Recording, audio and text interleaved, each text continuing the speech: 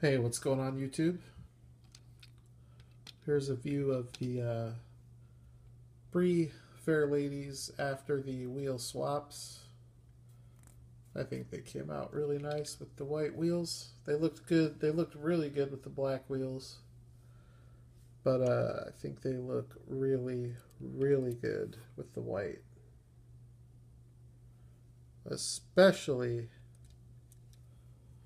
the blue one. I just think the white and blue looks really nice together.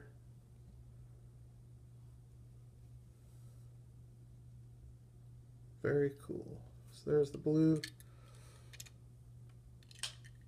There's the red. What do you guys think? If you're on Instagram, you saw them last night. I got carried away, posted a ton of pictures of these up on Instagram once I got those wheels on because they came. The white wheel or the white wheels are really hard to come by. I don't know if Hot Wheels has ever released a car with those. They are original Hot Wheels wheels and tires. I got them through a Malaysia hookup, and I have a feeling that we're going to be seeing something with those wheels on it soon because usually that's what happens. A guy posted up 100 of them. He was selling them for $5 a set. You had to buy a minimum of 4 sets, or maybe it was $4 a set, and you had to buy a minimum of five. I don't remember. These are the wheels and tires that were on them, and I believe, not positive, but I think these are from the Urban Outlaw Dodge Charger from the Redliner series, the Redliner set. So they're actually the same wheels, just these ones are white and the other ones were black, but these also have the Goodyear tires. So I love them with the white. I'm gonna keep them that way. I just have to figure out how I'm gonna display those. If I'm gonna put them in the Carney case, or if I'm gonna put them in an acrylic as like maybe a Brock Racing little diorama thing. But anyways, I was out tonight, and I am an avid collector of Greenlight, and I have what I would call a fair extent of knowledge about Greenlight and what they do and how their cars are made and production runs and all of that kind of stuff. But when it comes to the 1 to 43 scale, I know nothing. But I'm under the impression from what I've seen that with this particular car, the black roof is the chase. They had 4 others and they all had white roofs, so I picked this one up. I don't collect this scale, so this will be. I need to find out if it is a chase. If it's not a chase, I'll probably honestly just return it. If it is a chase, I'll try to trade it or sell it, and I'm not going to look to get rich off of it. I would trade it for, a 1 to 64 scale green machine or something. But I need to figure out if it's a chase first. Kind of sticking with that theme of Greenlight chase cars that are not green machines. This one is 1 to 64 scale. And it's a chase piece, which also does not feature any green paint anywhere or green wheels. This, the regular version of this, they have the yellow hazmat suits on, and they don't have the respirators, and there are no bullet holes in the door. So, I don't really know what to think about this. It's an M&J exclusive. I really don't care for it, to be honest. This is something that I will be looking to trade or sell for something else that I'd rather have. Unless the production numbers come out and it's some, under 100 of them made or something like that, then I might hang on to it. But anyways, short and sweet video. My Toys R Us finally hit. It has been 3 or 4 months. Before I get into that, though, I found another one of these at Hobby Lobby. So with the 40% off, it's like $4. And I will buy every single one of these that I see for $4. I think I have 4 or 5 now of that, and then I have 2 of the Green Machine, and that's referring to the new one with the Cougar. I also have a couple of the original from Series 8. But I was able to find some of the new Johnny Lightning stuff. I already cracked it open. But really nice work that they've been doing.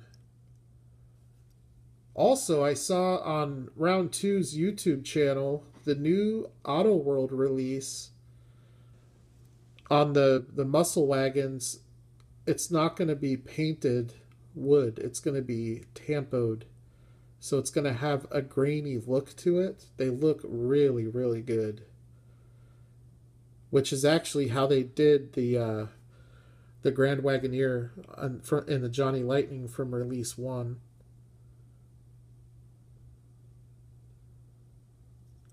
So very cool car there.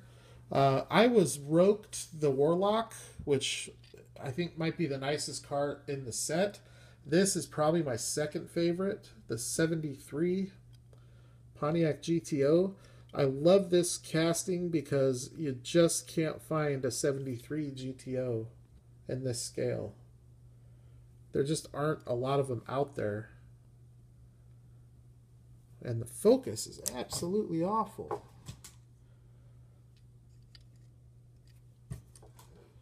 See if I can fix that maybe. The light behind us. Really nice gloss finish with the you got the vinyl top simulation there with the flat black. You've got the chrome trim around all of the windows. Really nice wheels and tires. It's a heavy casting, metal body, metal base. I love the front end on this. This was a time when General Motors, and actually Ford too, were really starting to get big. They were big in the 50s and they were huge in the 60s, and then from 68 to about 72 they kind of got smaller with the Chevelles and the GTO, and then in the early 70s everything just got massive. But this is a sweet GTO. Really nice looking car. And then the last one that I picked up is this little Chevy Vega station wagon. Little 2-door, no frills, awesome little car. It's almost like half hatchback, half wagon. Really nice detail, yet it's a really simple finish. And to compare it with another Johnny Lightning 2-door station wagon, the 65 Chevelle, they're both awesome little cars. But you can see how much bigger the Chevelle is.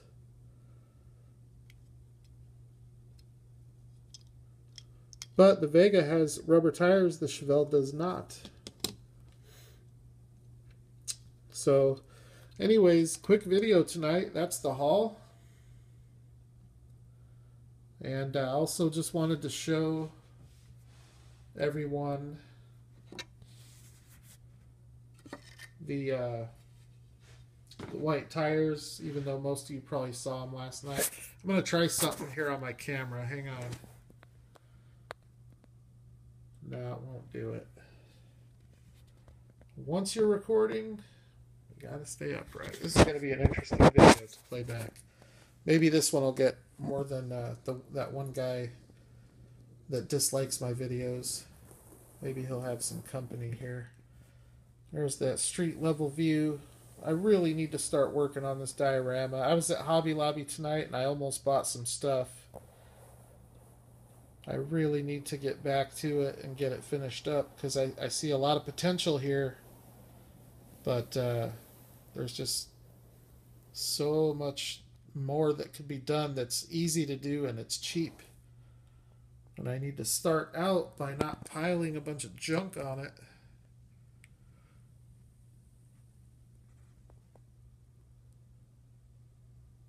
But yeah, I don't know what it is. I really like the street level view, especially when you get to those two bad boys.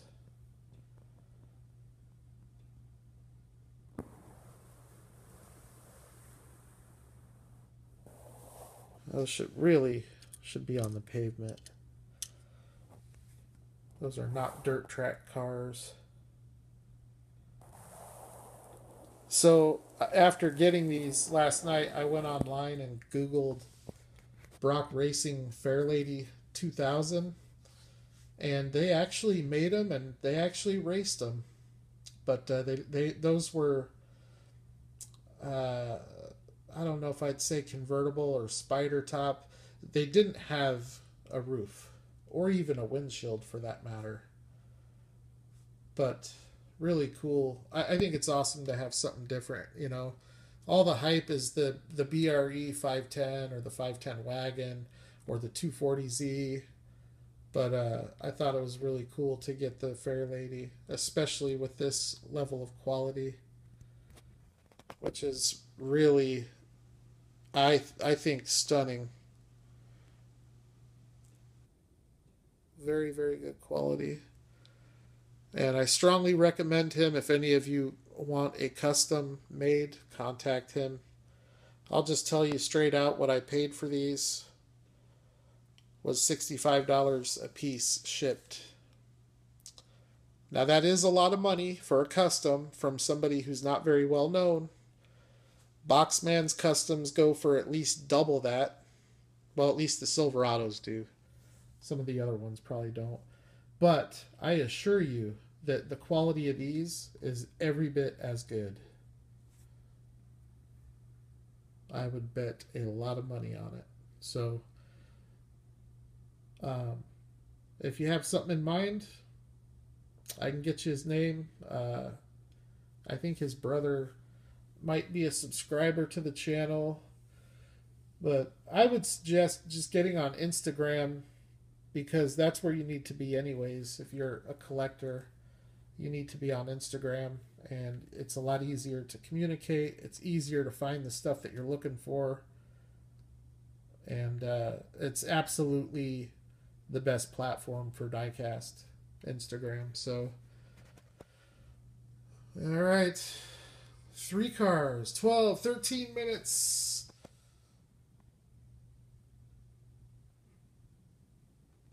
You all have a good weekend. Hunt yourself some awesome diecast. I'm going tomorrow. I'm going to go get some Kyosho and maybe some Tamika, as well as some other stuff from Fordsman 84. I'm going to be taking him a box. I think I also might be picking up a Hot Wheels garage set. So we'll see what happens with that. So until next time, which will probably be tomorrow night, you all have a good night, and I will holler at the next video.